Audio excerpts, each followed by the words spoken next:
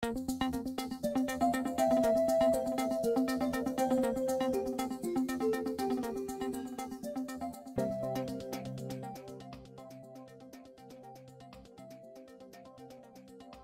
years ago, when my son was 7 or 8 years old, so about third grade, still a little guy, he went off on a hike at a canyon not too far from our house in Southern California with his dad.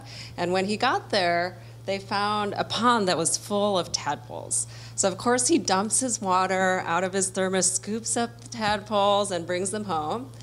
And of course, when they come home with this thermos full of squiggly creatures, I am not terribly delighted. But Dad says he's going to go right away to the aquarium shop and figure out what they need to do to raise these tadpoles into frogs. So they take off. They're gone for a long time. And then when they finally come back, they have a huge aquarium with 2 different kinds of sand, rocks, a special light, a screen, everything these critters could possibly need. And my son, he's just beaming. And I think, oh, he's just so happy that he scored all this stuff. But it turns out what he was so delighted about was somebody he met at the aquarium shop guy. So it turns out the aquarium shop guy, when he was my son's age, went on the same walk in the same canyon, found the tadpoles, scooped them up, brought them home, and he did research and figured out how to raise tadpoles into frogs. And he described this moment in his youth to my son and why it was really important to him and how it was part of his trajectory to picking his chosen vocation in life. And what I found was so interesting is that for several years after this encounter, when my son was asked that ubiquitous question, what do you want to be when you grow up? He would scratch his little head and he'd say, I think I might want to design video games, or maybe I'll make robots, or I know, I could be an aquarium shop guy. So we're talking today about the future and about learning and about technology, but at least for me, at the heart of the matter is really this question about how we can help young people find their aquarium shop guys. How do we connect them to those passionate experts, the enthusiasts who not only have a ton of knowledge, but who are excited about sharing it, who infect young people with the enthusiasm about what they care deeply about? Now, fast forward about 10 years. My son's about to graduate from high school. He towers over me. He's over 6 foot tall now. And nowadays, whenever something sparks his interest, the first place he goes is online. He Googles for something, he finds a YouTube how-to video, and he finds his aquarium shop guys in communities of interest on the internet. So I think the question and the challenge in front of us for the next 2 days is really about, how do we think about the new opportunities to engage young people in a context of absolute abundance of access to knowledge, to information, to experts, to expertise, when our institutions of education were founded in an era that presumed a certain amount of scarcity, right? You had to go to your library, your museum, your classroom or your aquarium shop in order to gain access to experts, to have the scarcity of specialized knowledge resided in these institutional frameworks, whereas our kids today are growing up in a very different context, much less the kids in 2030. So the question is, when these kids, these always connected kids, encounter our infrastructures and structures for learning that were created in a very different context, how do they experience that, and how can we adapt to their new experiences, their new opportunities? Now, the tension between in-school and out-of-school learning, of course, is nothing new. I mean, kids have always complained about lectures being boring, have passed notes with each other in class. These dynamics are, have certainly predate the digital age, but the context around the classroom has changed so dramatically that a lot of the ways that we've historically coped with this tension, incentivized kids, engaged kids, are really not as applicable as they once were. Now, we've known for quite some time that young people start their schooling years pretty engaged and eager to learn. But by the time they reach our institutions of higher education, most teens would be considered disengaged from learning, from formal education. And you know, we often hear about, and I think we're all quite aware of the equity gaps in access to formal education. I think the thing that gets less talked about is the equity gaps in access to out-of-school and informal education. So this is just one of many statistics about how these gaps have been growing in the out-of-school area. So this is a comparison of the poorest fifth of families in the US and the richest, and their relative investments in out-of-school enrichment between the 70s and 2006. And you'll see that the poorest families have consistently invested about $1,000 a year per child, whereas the richer families, their investments have tripled from $3,000 to almost $8,000 per child. So you put this alongside the fact that public schools are increasingly not able to deliver a lot of extracurricular activities for lower income students, and this gap is a really yawning chasm at this point. And the growth of investment in out-of-school enrichment is not only about the fact that schools can't necessarily deliver on all these specialized experiences, but also the fact that more and more families are realizing that in order for their kids to be successful in life, not only do they have to do well in school, they also have to save the world a couple times and have 1 million followers on YouTube and, you know, be able to look a grown-up in the eye and have perfect hair and have that firm handshake, have those experiences of performing, publishing, competing in a public place where they get genuine recognition for being really good at something. And those are the experiences that are increasingly differentiating kids' learning experiences and making a difference about their success in life. Okay, so let me make it a little bit more concrete. So what I do is I hang out with kids on the internet and play video games with them and listen carefully about how they view the digital world. So Tal is a young woman who was part of one of our research studies. She was 11 when we interviewed her, and she was a big fan of Minecraft. She learned about Minecraft at home. She was playing with her cousin in the home context. And because Tal attended a fairly unique middle school called Quest to Learn, which embraces a game-based pedagogy, when she went to the school and said, look, we want to start a Minecraft club, the teacher said, sure, start a Minecraft club. But she was still doing a lot of Minecraft at home, and like most Minecraft kids, she watches a ton of Minecraft YouTube videos. And she got inspired by the videos and decided that she wanted to make some herself. Again, she brought this to the school. They said, sure, we'll make videos in the club. And so she started writing scripts and producing these videos with her peers and teachers at school. They were really supportive. They encouraged her to continue this work.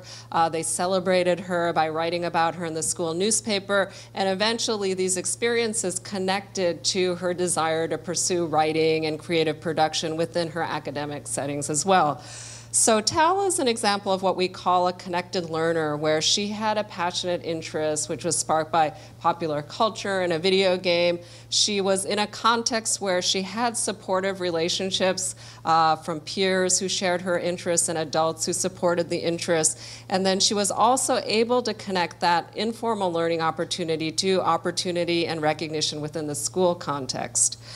So this is, in a nutshell, what we describe as connected learning. It's basically when a kid is able to do something they care personally about, have an interest or an affinity for, where they are able to engage in that interest with the support of other peers who share that interest and adults who support that interest.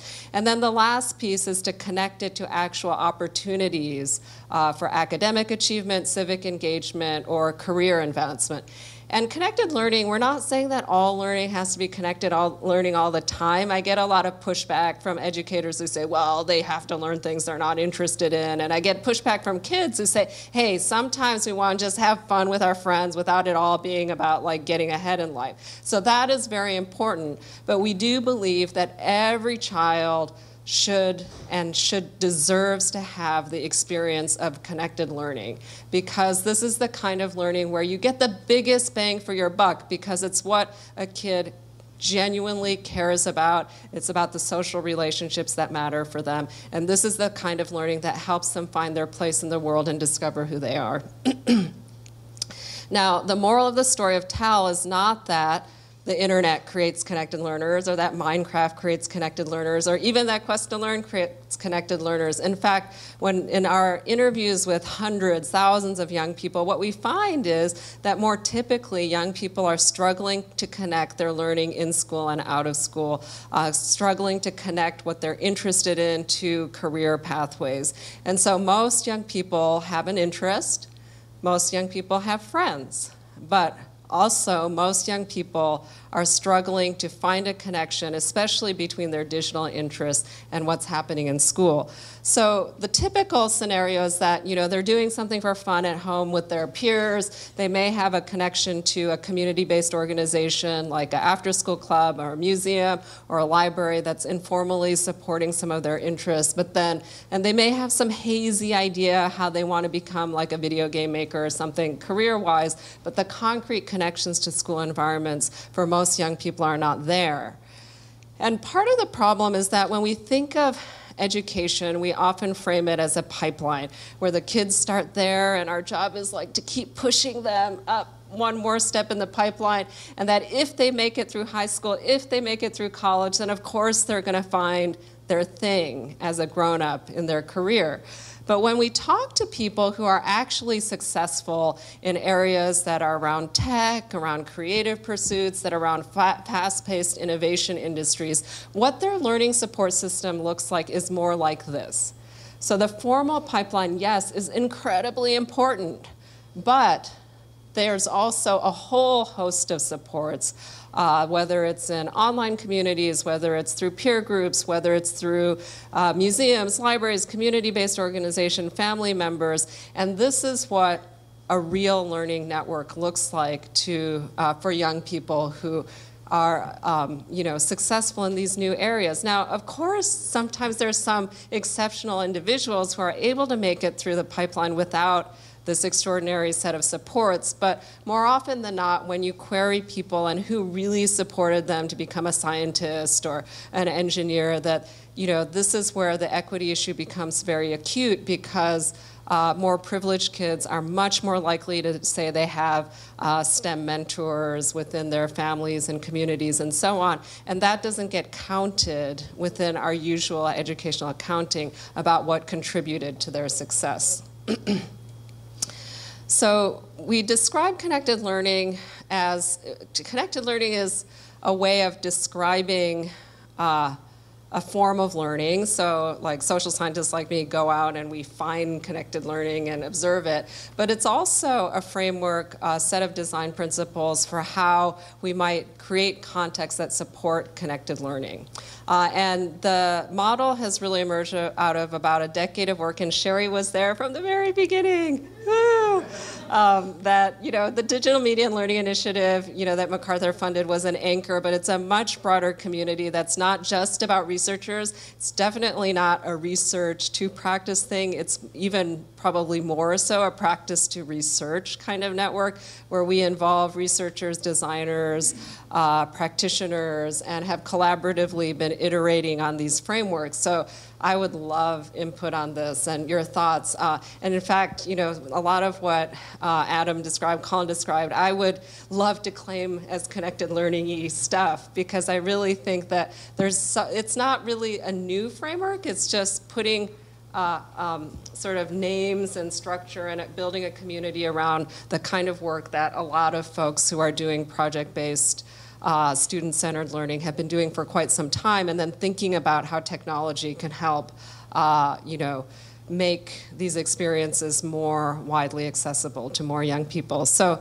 I'll conclude just by walking through the design principles in relation to my current passion project, which is a nonprofit called Connected Camps. And the main thing we're doing right now is providing online learning experiences in Minecraft and Scratch and a few other platforms, using open online platforms and communities as context for kids to do project-based learning.